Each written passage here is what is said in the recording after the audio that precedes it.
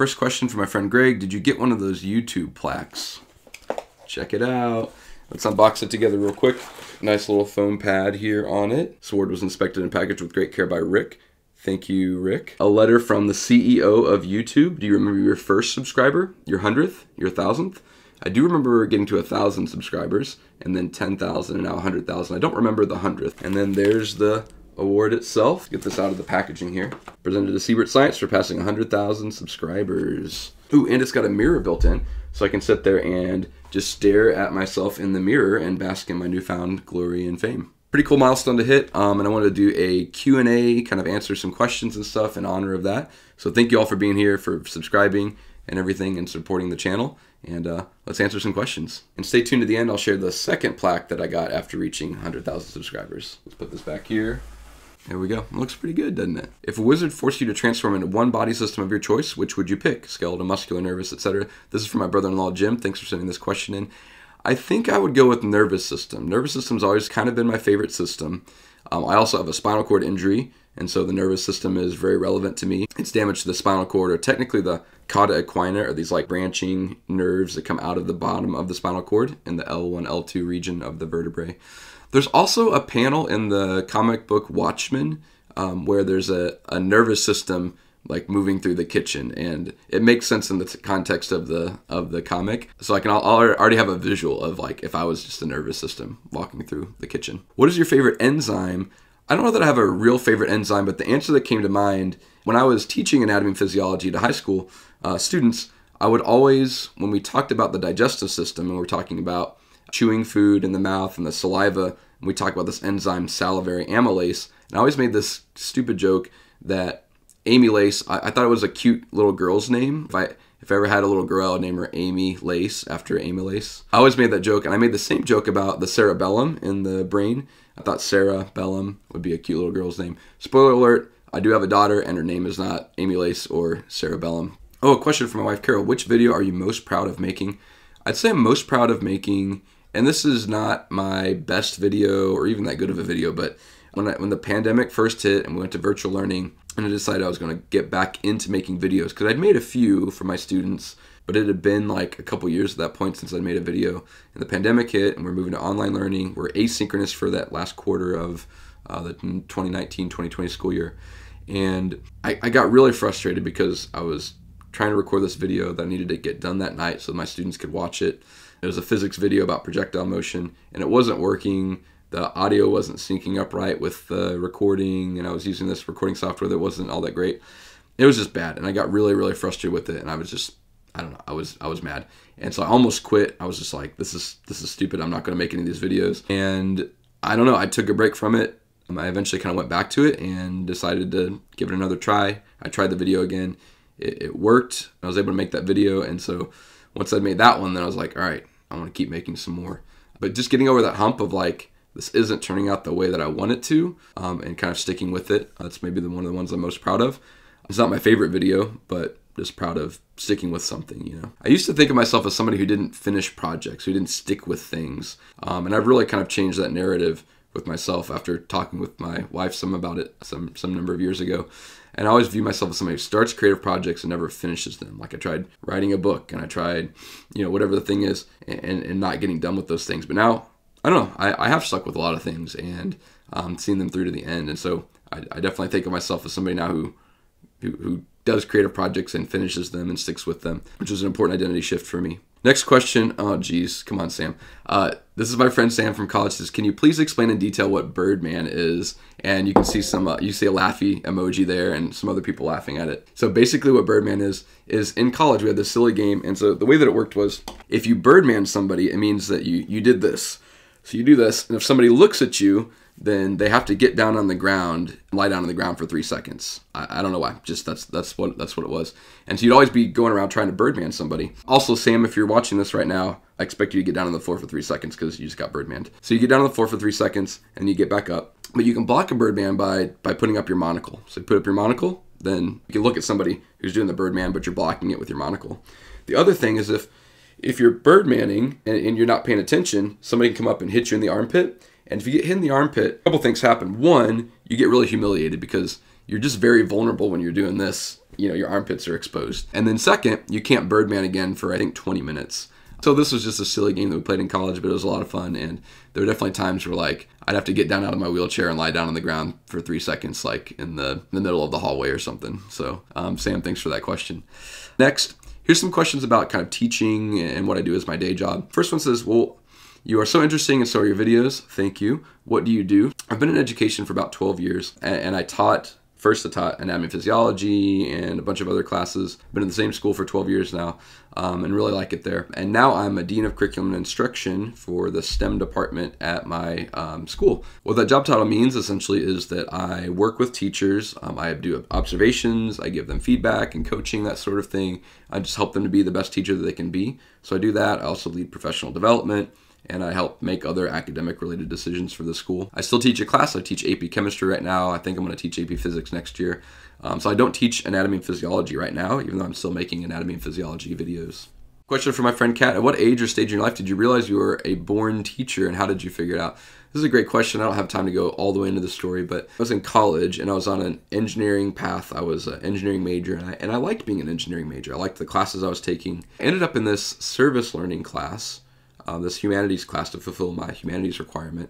And I didn't even want to be in that class specifically. I'd signed up for a medical ethics class, but then it got canceled. And then I had to sign up for a class last minute, and there wasn't much left, so I ended up in this class. At the end of the class, I was writing this research paper, and I had to write a research paper on some of the social justice issues that I dealt with in my service that I had done as part of the class. So I was researching about education, and I started reading all this stuff about the achievement gap, or they call it now the opportunity gap, and realizing that, hey, not every person in the country gets the same quality of education. I'd never really thought about it that way. I'd just assumed that everybody went to a high school that was just like the high school that I went to, and everybody had the same experience, and I realized maybe that's not the case. And so I had this moment where I realized, like, oh, here's something that exists that's unfair that I can work toward helping out in education in some way. And back then I was probably more like, I'm going to go in, I'm going to, work toward a solution and make everything better. And now I kind of realize that the scope of educational inequality is pretty big, and I'm not some savior coming in to fix all of that. But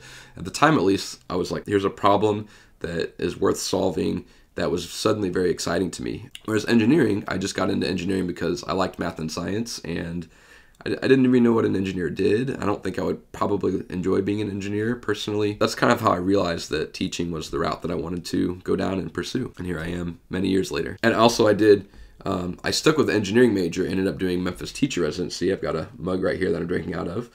So that's how I got into teaching as far as my teacher training program.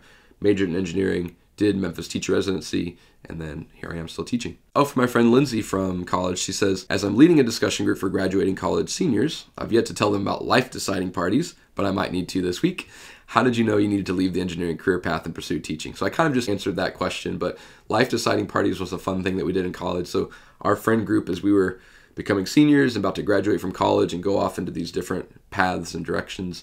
Also, just talking about this is like making me nostalgic. I need to like reconnect with a lot of these friends like Sam and Lindsay from college. We started to have these things called life deciding parties. And so once somebody figured out, hey, after I graduate, this is what I'm going to do, we would throw a party for them. And mostly it was Lindsay throwing the parties, I think, and probably got some help from some of the other people. But once I realized, hey, I'm going to get into teaching, and I applied to these teaching programs, I got accepted into a couple of them. I decided to do Memphis teacher residency. Then they threw me a party, and I had like a cake, I think, that had like some Memphis themed stuff on there. I think there's this image, I don't know if I can find it or not, but of me photoshopped on like Elvis's body, like my head and Elvis's body. Just a fun thing that we did whenever somebody figured out, hey, this is what I'm going to do with my life, or at least what we think we're going to do with our lives, and we'd throw a life deciding party. Next question from Origins and Insertions. Love the anatomy name there. If you had to teach one subject to university students for the rest of your life, what would it be? Ooh, man, I think anatomy and physiology probably. I really enjoyed teaching anatomy and physiology. It's probably been maybe my favorite class to teach. It wasn't always my favorite subject, but I've enjoyed teaching it. So maybe that. I also love to teach kind of randomly like a creative writing class. I took a creative writing class in college and really enjoyed it, and never thought of myself as a writer or a creative person back then. And since then, that's changed. I enjoy writing fiction, even though I've not done so in a while. All right, some questions about my process in making videos. My friend Amy says, when and how do you get your ideas about a new video to make? lesson planning, looking through textbooks, social media groups, and seeing what AP students and teachers struggle with living in a human body. Kind of all of the above. I don't really have a set process for it. Recently, I started making videos about different synovial joints in the body. So I did a shoulder joint, elbow joint, hip joint, wrist joint, knee joint. Still need to make an ankle joint. For those videos, I was kind of like going through the list of all the joints, and those videos were performing pretty well. So I just made a lymphatic video that did really well. It kind of depends on what people are asking for. I get a lot of comments saying, hey, can you make a video on this? And so I might choose one of those to make a video on, or sometimes there'll just be like a hole in the content that I've put out. So like right now I'm working on a cardiac conduction system video or an ECG electrocardiogram, like the heart sounds like the, that you see in like movies and stuff. So I'm working on a video of that, but that's just because I'm like, hey, I don't have a video on that aspect of the heart yet. There's a gap in my kind of content that I have. So let's work on that. How do I explain these things so easily? And I've got two answers for this. One, I don't. If you saw the actual total amount of footage and takes that I take whenever I'm making a video, you realize like, hey, okay, he kind of struggles through these explanations a little bit. If I make a 20-minute video, I'm probably starting with 40 minutes of footage and I cut out about half of it of me starting to explain something and messing it up. I think I'm an okay public speaker here and there, but definitely not perfect at it. And I stumble a lot and say wrong things and have to stop and rethink about things. That's one answer. The second answer is I've got a lot of experience teaching, and teaching really forces you to learn things at a deeper level. As a student, I would always learn things just enough to like do well on the test. But as a teacher, you got to learn things enough so that you can just like straight up explain it to other people and answer their questions about the topic and rearrange the information where you can present it in a logical order. And that's why when I talk about how to learn and good study strategies, one of the best study strategies is to try to learn this stuff and then work on explaining it to somebody else, because it works. Teachers know this stuff is because they've had practice figuring out themselves and then explaining it to somebody else, and then you know it really, really well after that. Next question, how to do this? Hello, sir, I want to do this. I think what this person is asking here is like, what's my process? How does it look like? But basically, I start with an idea and I first research the idea. So let's say there's a topic I want to do. I've just been working on that cardiac conduction video. So I got out my anatomy textbooks and I start reading what that textbook has to say about the topic, and I'll look up diagrams of it. And in a document, I'll just start organizing the information. And that's a really powerful way to learn, is to take multiple resources and compile it down into your own set of notes that you can understand yourself. Doing that helps you learn this stuff really, really well. Like I know the cardiac conduction system really well, but when I started making this video, I just knew it a little bit, kind of forgotten most of it. But this process of taking information from multiple sources, consolidating it down into one document is a really powerful learning tool. So I do that first, and then I work on a diagram. So I go through and I draw out everything that I'm going to be talking about in the diagram, and I do it in different layers. So I use an iPad app called Procreate, and in each different layer on that drawing app, I've got a different part of the diagram that I'm going to animate in one piece at a time. I export that to my MacBook, and I use Apple Keynote. And so I upload all those images to Apple Keynote. I add the labels and everything, and I do all the animations in Apple Keynote. Actually works really well as like an animation software for the kind of stuff that I'm doing. And then I go to the recording phase. So then I'll record it. I'll set up my phone, microphone, lights and everything. I do a screen recording as well as recording the video of me talking. Then I send those both to my computer. Now that I'm explaining this, there's just like a lot of steps to it, but I send those to my computer and then I'll edit it in Final Cut Pro, or I'm also exploring CapCut a little bit as editing software. Then I'll export it, I'll create a thumbnail, upload it to YouTube, and then that's when you see the final product. So whenever you watch one of these videos, just know that there's like tens of hours going into each video, even if it's a 10-minute video. This process is not quick. I wish it was quicker. There are quicker ways to do it, but I think I would be creating a product that I wasn't as proud of. So I like to take all these steps and create a really good video that I'm proud of at the end, and hopefully provides value to people that are watching it.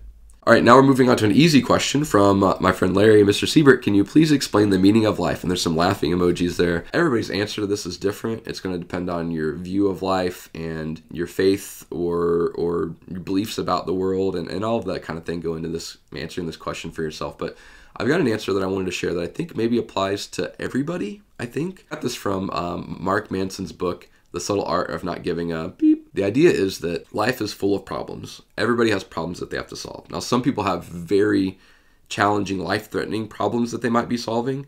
Some people have very easy problems that they might be solving. Some people have problems that they don't want to solve, and some people have problems that they enjoy solving. And so I would say like one potential answer to this meaning of life question is to find good problems that you want to solve and enjoy the process of solving them. I think about this, this idea of people that win the lottery, and they win the lottery and suddenly they've got millions of dollars and they don't have any more problems to solve. But you hear these stories of people that win the lottery and then they lose all that, they go and blow all that money really quick and they're unhappy. They have high rates of depression, maybe, that sort of a thing. But they just won the lottery. What gives? Well, I think maybe part of that is suddenly they're like, they're working toward these goals maybe that they had, or working, they've got some problems that they're working on solving. Suddenly those problems are all gone and they got nothing to do. And so when I think about, what I want to spend my life doing, I don't want to just sit back and watch movies all day. That sounds like a lot of fun maybe, but maybe for like a day, and then I would kind of be bored of that and I would want to have some other work to do. The idea of retiring excites me, but it doesn't excite me because I just want to sit around and do nothing. It excites me because then, like, if I retire, then I can work on all the other projects that I want to work on, making videos or writing stories or whatever the thing might be. So that's my, my meaning of life answer that I have right now that I wanted to share in this video at least. All right, some questions about why anatomy, physiology, and biology and stuff. When did I start gaining an inclination towards biology? I never really liked biology all that much. Really more drawn to physics and chemistry especially. Chemistry was kind of my first love as far as subjects in school. And then so I did my teaching program. I got certified to teach math and chemistry and physics. And the job that was available, they were hiring for anatomy, physiology, and actually government and economics. They needed somebody to teach both because they were adding 11th grade that year. The school is still pretty new. So even the anatomy and physiology, I was like, I wasn't sure if I was going to take the job. Well, I don't know anatomy and physiology all that well. Ended up going in for the interview, and at the interview, I thought I was applying for anatomy and physiology. They let me know that it was for government and economics, and I was like, I really don't know government and economics. Like, I voted before, but like I don't know the ins and outs of that. I ended up taking the job, and I just taught government econ that 1 year. But anatomy and physiology, I really kind of fell in love with teaching it. And one cool thing I like about anatomy and physiology specifically is there's never this question in my mind or in students' minds of like, when am I ever going to use this information? Like, we're literally learning about the body that you're living in right now and how it works. Like, of course that's important information to know and helpful information to know. So I never got that question teaching anatomy and physiology. And I was always teaching them about things that they could relate to in some way. Yeah, I just really enjoyed that process of teaching anatomy and physiology. So it was really by teaching it that I kind of fell in love with it. And now I love learning about the body and how different things work. What field would I pursue if not biology? I don't know. Probably another science maybe. Or at this point, I've really enjoyed just learning the aspects of video production.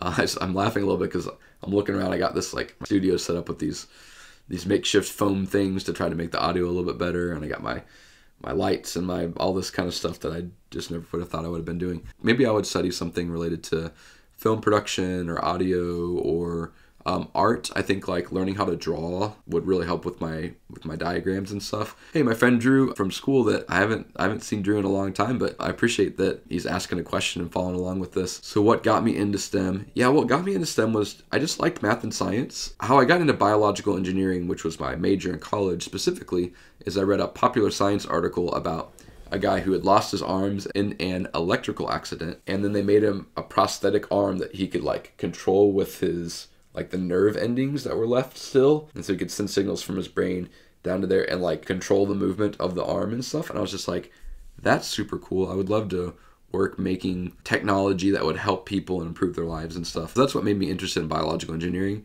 And then, but through that process, kind of learned that like maybe that wasn't the field for me. Advice for students contemplating going into the sciences. The advice that I would give is learn how to learn. A lot of people go into sciences and then they don't do well in their classes and they have to switch to something else. So I'd say learn how to learn well, learn how to study. Look up videos on how to study and how to learn. Like go on YouTube and type in how to study or how to learn well. And there are so many videos, and just soak in all of that information and then try it out. Try it out while you're still in high school. And if you can do that, then you can be successful in science classes. And if you don't ever learn how to do that, then you're really going to struggle. So that would be my advice, is learn how to learn. It's the most important thing that you can learn in school. And for me, I didn't learn that until I got to college, because in high school, I never had to study or work that hard to learn. But then I got to college, and suddenly like we were moving quickly through the material, and I got a 1 out of 10 on my first Honors Calc 2 quiz. A 1 out of 10. I'd never failed a math quiz or an assignment in my life. It's only a 1 out of 10, and I had to like sit down and I had to start going to office hours, and I had to spend hours figuring out how do I learn this material that I hadn't learned by just sitting in the lecture. Whether or not you're smart or not, or whatever that means, you got to learn how to learn well if you want to do well in college science classes, or if you want to make YouTube videos on anatomy and physiology content. Learning how to learn comes in handy.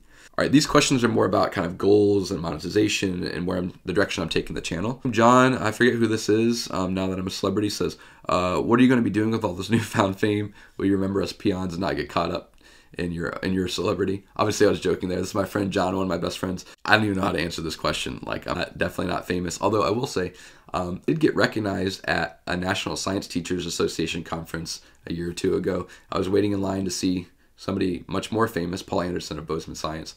And we're waiting in line, and somebody behind me, this lady says, "Hey, are you the guy from Siebert Science?" And I didn't even know. I was like, oh yeah, that's me. I didn't even know how to like interact with somebody who recognized me from the channel. That was kind of a cool moment. I think that's the only time I've been recognized in public or whatever. But it was also at a science teachers convention, so it kind of makes sense. There's another question. Oh geez, not this. Okay, story behind this. How many times should one use a bath towel before needing to wash it? Maybe I could do a scientific experiment to study the bacteria over time. So John's just messing with me here. So growing up, my mom just washed our towels after every time we used the towel. And I thought that was just how everybody did it. I mean, why would you question those things when you're growing up, right? We just assume that the way my family does it is how everybody does it. So every time we used a towel, it would get washed. I got to college and I had this rack of many, many towels. I don't know if I had 10 towels in the rack. And John saw it one time in college. We were in the same dorm. And he was like, "Why do you have so many towels?" And he was giving me a hard time about it. But then I kind of got my revenge a little bit. Well, not revenge, but I kind of got my moment when John, who, I don't know if he brought one towel to college, maybe two, he came by and his towels were all dirty. And he said, "Justin, can I borrow one of your many towels?" And I was like, look who comes crawling back, needing one of my towels. Suddenly you're not giving me a hard time about it now, John. Anyway, that's the story behind that comment. Another one from Brian. What 3 factors or tactics do you think got your YouTube page this far? I'd say one is just consistency in making videos. And when I started the channel, I didn't even think about it as starting a channel. I was excited to do a flipped classroom model in my classes, which means that like students go home and they watch a video of their teacher explaining a topic. And then in class, instead of sitting through a lecture, they could spend time like working problems and doing practice with the teacher giving feedback on it. So I was excited about that, and I needed a place to host the videos. So YouTube was a way to host the videos. So that's why I started the channel in the first place. I wasn't trying to monetize or make this into like a career or anything. Like that stuff wasn't even on my mind. But I made a lot of videos in the pandemic. You know, the pandemic era really helped with that because I had this kind of extra time and there was a little bit more of a need for it. And so I started making videos then. And I just made so many that it kept growing. So I'd say one thing to anybody who's starting a YouTube channel or creative endeavor is to just do that thing a lot and keep getting better at it, and not necessarily expect that it's going to be like financially beneficial initially. And for me, I didn't get monetized until I'd made 80 something videos. And even then, when I first got monetized, I was making about $1 a day. It ends up being about $30 a month. Even then, I was like, oh, I'm going to make a little bit of a tiny bit of extra income. A tiny bit of extra income, but it's not going to be anything. And then now it's grown quite a bit and I'm making a substantial amount. That's been really helpful for us. All right, continuing plans for world domination, future goals, classes and Skillshare. Basically, what are the future goals for this channel and everything? So I've got a couple things going on right now. Obviously, the bread and butter of this is making anatomy videos. That's what I know will earn income and grow the channel. So I'm going to continue to focus on that. I've also got a Patreon page. On the Patreon page, I share diagrams. So all the diagrams I create, I put those on Patreon where people can access those in one Google Drive. And so I've got the blank diagrams, I got filled in diagrams. I've got a couple study guides on there, other resources that I might make. I'll post those on the Patreon. And then other behind the scenes updates and stuff I post on there. So it makes a little bit of extra income, which is helpful to pay for, my video editing software, help me upgrade audio and stuff. So that money kind of goes toward building the channel up and leveling up a few things there. Link in the description if you want to support the channel, of course. I'm working on my first sponsored video with this company called Anatomage. I'm really excited about that. I'm also in talks with a company called Anatomy Warehouse about getting some anatomical models that I can use in videos. So I'm kind of exploring the sponsorship, brand deal, that kind of side of things, which I've kind of enjoyed looking into that more and watching videos on that sort of thing. I'm in talks right now with a guy named Jack, who runs Positive Physics, that I've used in my physics classes and chemistry classes, about doing some kind of anatomy stuff. So we're working on developing kind of anatomy questions to go along with my videos and integrating those on their platform potentially. We're kind of just exploring to see if that's going to be something that people want or find value in. So that's a project that I'm kind of working on with them a little bit. I don't have any plans for classes in Skillshare or that sort of thing. The idea of creating a whole class worth of content feels like a lot, especially if I put something behind a class paywall. That means I'm not sharing it on the YouTube channel where I know it will make some money. So I don't have any plans for that right now, but maybe in the future, if I'm able to scale this thing up a little bit, that would be something fun to do. So yeah, those are my plans for world domination going forward, I guess. A couple questions about other video interests. Can you make a video about spaced repetition?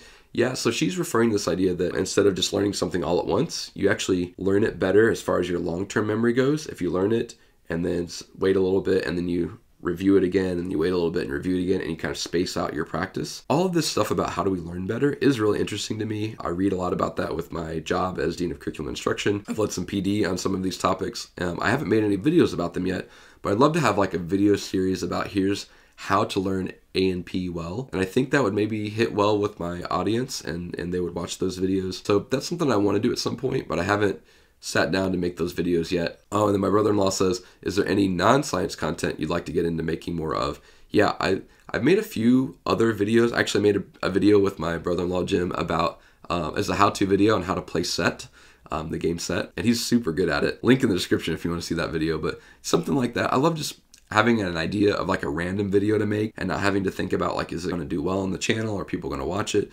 Just having a cool idea and making the video. But I feel the pressure now a little bit with this channel that like, I don't want to make too many videos that are kind of off topic because what if that, I don't know, hurts the algorithm and my videos don't do as well? I don't know. There's all these things I'd love to share more of if I had more time. But right now, like I've got my day job and I have my family, and I spend a lot of my like free time or time in the evenings and stuff working on videos and stuff. It's why it takes me like a month to make a video sometimes, because I'm literally trying to squeeze in all of this into the extra time that I have in my life. But if I got to a point where I was doing this full time, then I'd love to spend like kind of the extra time on these fun side projects of doing vlog style or disability stuff or creativity related videos, that sort of thing. So yeah, I have other non-science content I'd love to make videos on. I'm prioritizing the science content right now. Oh, and the last thing is, I mentioned this thing about getting 2 plaques, and so the thumbnail was a little bit misleading maybe, but it is true. I hit 100,000 subscribers, and then in the same week, I got 2 different plaques. The second plaque wasn't for the YouTube channel, though. The second plaque was, I got an award for wheelchair basketball. I was the best Class 2 in our most recent wheelchair basketball tournament in Nashville. It's been a long time since I won an award for sports, for being good at a sport. The first time was when I was like maybe 11 or 12 and I was playing at like a junior prep league wheelchair basketball tournament. I got an award then, all tournament team. And then playing wheelchair softball, I got best tournament shortstop at the national tournament, the Division II national tournament when I was in high school. And then I think this is the first time I've won an award for a personal award since then. And so I was the best Class 2. And what that means, in wheelchair basketball, you have different classifications based on disability. So let's say that I had a high spinal cord injury that affected like movement in my hands, and I had worse balance than I do, then I would be a Class 1. Versus if, let's say that somebody that's a single amputee below the knee, and so they still have all of their ab muscles and perfect balance and everything, then they would be a Class 4.5. That's the highest class. So everybody's got a disability classification that they have between 1 and 4.5. And so for me, I'm a Class 2.0. So yeah, so that's just like a fun thing that we got awarded for. And even more important than that, our team got first place at this tournament. And so that'll help us in our ranking as we're going to nationals. We're preparing for the national tournament right now. I didn't talk about it in any other part of this video yet, but I play wheelchair basketball, and that's probably my other like main hobby. So it's a lot of fun. But our team's going to nationals, and proud of them. We did really well in the tournament. We had a lot of close games. We had 2 games that we won where we were down for most of the game, but we really stuck with it, and we didn't get discouraged, and we kept fighting through. And our team was able to make some clutch plays at the end. We were able to do a full court press in both those games to kind of work our way back. Ended up on top. Played against some really tough competition. We played against a guy on a team from Arkansas who has climbed Mount Everest He was the first amputee to climb Mount Everest. He was also like a Paralympian back in the day and stuff. And we're playing some great teams, and we're able to win. So this was a lot of fun. Got a couple of fun awards. But all that to say, don't worry, I'm not going to get a big head. I actually have lots of self-doubt in any creative or sports endeavor that I do. And I have to kind of give myself a lot of positive self-talk to fight those like negative things. So just to get a couple awards or recognition is pretty cool. To those of you all out there, thank you all for watching this like super long video, but also just for being part of this journey. If we don't know each other personally, I appreciate you being here, and I wish I did know you personally. I wish I knew a lot more people, because people are really cool, and everybody has their own unique stories and things that they're going through and learning and life experience and everything. So thanks for being here and learning about my life experience a little bit.